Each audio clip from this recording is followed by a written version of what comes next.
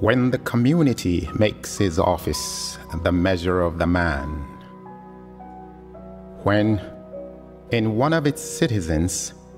it prizes nothing but memory, in another a mere tabularizing intelligence, in a third only mechanical skill, when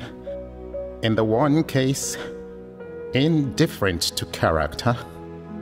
it insists exclusively on knowledge,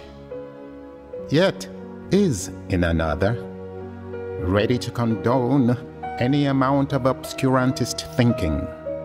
as long as it is accompanied by a spirit of order and law-abiding behavior. When, moreover, it insists on special skills being developed with a degree of intensity which is only commensurate with its readiness to absolve the individual citizen from developing himself in extensity. Can we wonder that the remaining aptitudes of the psyche are neglected in order to give undivided attention to the one which will bring honor and profit?